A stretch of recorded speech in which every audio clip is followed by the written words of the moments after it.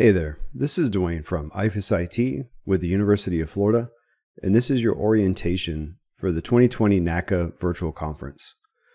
This year, your entire conference will be virtual, but our goal is still to make your conference more engaging than ever.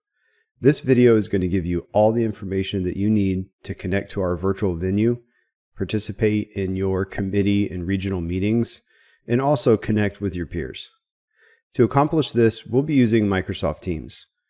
Microsoft Teams allows us to put all the resources for your conference in one place. This includes your meetings, files that you may share with one another, messages, and session recordings. And we realize that Teams may be new to some of you, so we're going to start by showing you how to accept the invitation that you will have received from the University of Florida, and then how to download and install the Teams desktop application. So let's start by taking a look at the invitation that you'll need to accept to access the UF Teams system. Be sure to check the email that you used to register for the conference, and you should see an email that looks similar to this one. From here, you'll need to click the Accept Invitation button, which will then redirect you to a permissions page where you'll then need to click Accept to become a member of the Gator Nation. After clicking Accept, you'll be automatically redirected to the UF Teams site. From here, you'll be prompted to either download the desktop app or use the web app. We highly recommend downloading and installing the desktop application for either Windows or Mac. This will ensure the best conference experience. So if you don't have the desktop app just yet, click here to start the download. If you forgot to download the desktop app, don't worry. There's an easy site that you can get to called aka.ms/download Teams. Just head to this site and you'll be able to download the desktop app, again for either Windows or Mac. Once you have the desktop app downloaded and installed, you'll need to log into it using your university credentials. In most cases, this will be the same address that you use to register for the conference.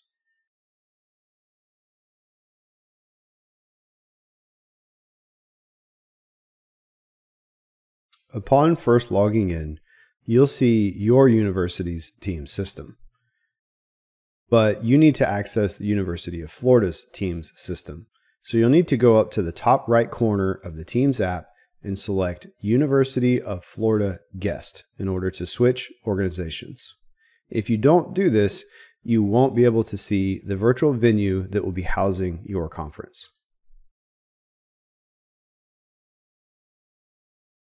So now that you've accepted your invitation, you've downloaded and can access the desktop application, we'll show you how to access and browse the NACAA 2020 team.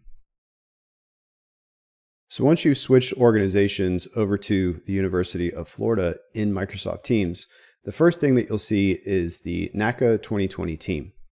I'd like to pause for a moment though and talk about what a team is and how we plan to use Microsoft Teams for your conference.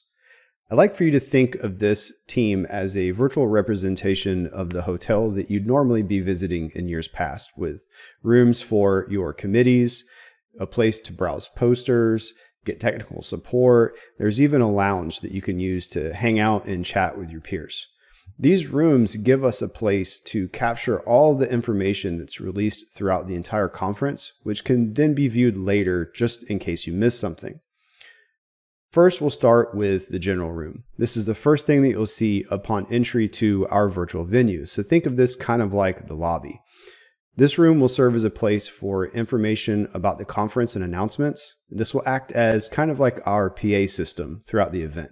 So be sure to check here often for news throughout the conference. You can access a virtual agenda here as well. And be sure to check at the top of each room that you visit for extra tabs that will lead you to more information about that room's specific topic. Next, we have the lounge. This is a place to socialize with your peers. Anyone can post here, anyone can start a meeting here. This is your place for that social interaction that you would normally get at an in-person conference. We'd also like to encourage you to go ahead and post a message here to say, hey, I got in, to let us know that you successfully made it into our virtual venue. Now, you may have noticed over on the left side when I'm looking at my list of rooms that not all of the rooms are automatically made visible. This allows you to pick and choose which rooms you would like to see in your list. Think of this kind of like building your own program. So if you are not a member of any region except the Southern region, go to Hidden Channels, hover over Southern region and click Show. And this will make this room automatically show in your list. This is unique to each person, so you can build your view however you'd like. If you'd like to show all the channels, that's completely fine. If you'd like to only show the channels that are relevant to your attendance at this conference, that is also fine. So you can pick and choose any of these that you'd like. And like I said, you'll be able to build your own program. So once you have your program built, the next thing that I'd like to show you is how to actually attend the meetings that will take place in these rooms. Because each of these rooms, again, thinking of this like it's a virtual hotel, will actually house the people who will attend the meeting. So we're going to get a few meetings going, and I'm going to show you how to learn when a meeting is running, how to see when a meeting has been scheduled, how to join a meeting, and how to control your meeting experience inside of Teams. So here we are again looking at the team that will be used for the virtual conference. You can see that I've got a couple of new rooms that I've added to my list. I've got the awards committee room, and I've also got an extension agent onboarding room. We've also gone ahead and scheduled a few mock meetings in these rooms. So when you enter a room, you'll be able to see each scheduled meeting that's contained inside of that room. And if you look closely at it, you'll be able to see the time and date that that meeting has been scheduled for. So in this example, we've got Tuesday, September 22nd at 1 p.m. And the other meeting is scheduled for Wednesday, the 23rd at 3 p.m. When these meetings go live, you'll see this meeting bar will change to a join button, and you'll also see a purple camera icon located over here in your list of rooms that will let you know that that room has an active meeting running in it right now. So let's get a few of these meetings started so you can see what I'm talking about. So I've gone ahead and started the meeting in the awards committee room, and you'll see that that meeting bar turned into a join button.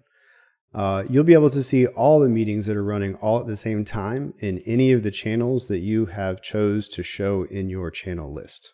So now you'll see that we have another meeting running for extension agent onboarding. See these camera icons here.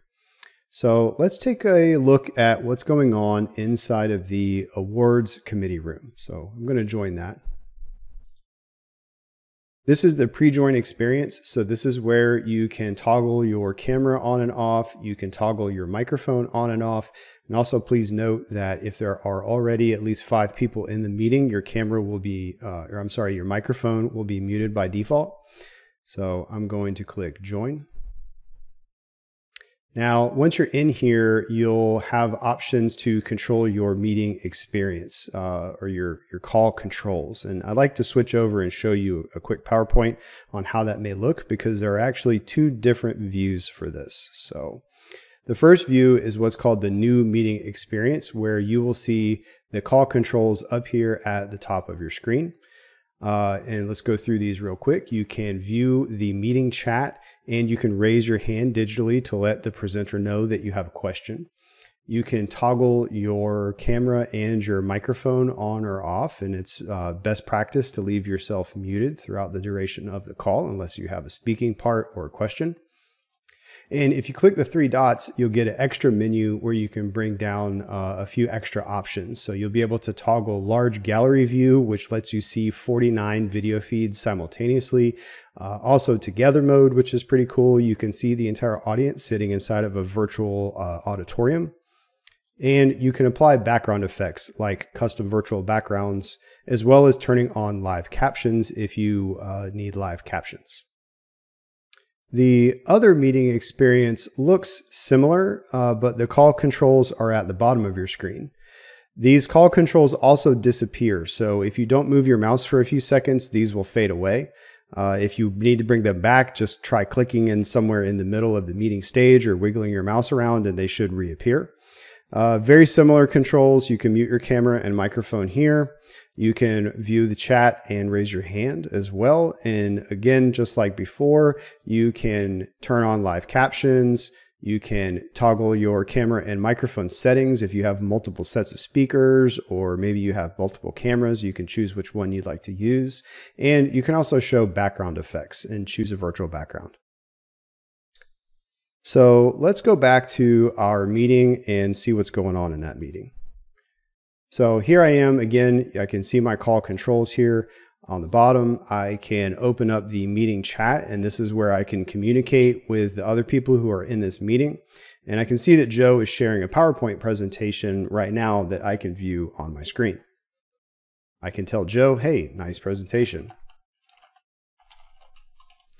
You can also do some more interactive communications here using emojis and GIFs. So if you have a GIF website, you can copy and paste GIFs into it. There's lots of pre-built emojis in here. So I'll give Joe a heart there, and I can react to certain messages in the conversation with a thumbs up and a few various other reactions as well. Now, one thing that you may experience if you are participating in a lot of different meetings, once you start chatting in a meeting, if you're no longer actively in that meeting and the messages continue, you'll get notifications because people are responding to a message thread that you were actively participating in. One thing that you can do to mitigate this is if you go up to the top right, click your profile picture or your initials, click on where it says settings, head over to notifications, and you can say replies that to conversations I replied to. You can change that to just say only show in feed. That will stop the notifications from popping up down by the clock and making the sound. I highly recommend doing this. Otherwise, if you're in and out of a whole lot of different meetings and using the chat function, you can start getting notifications for all of those meetings. All right, I hope that you found this video useful. I would like to advise everyone that you can go to our support site if you need to. We have a form that you can fill out where you can reach our technical support department. You can reach that form at aka.my/NACAA 2020 support, and we'll put that up on the screen for you now. And once again, I would just like to thank you for listening and watching this video. We hope that you have a really, really great event, and I look forward to seeing you on Teams.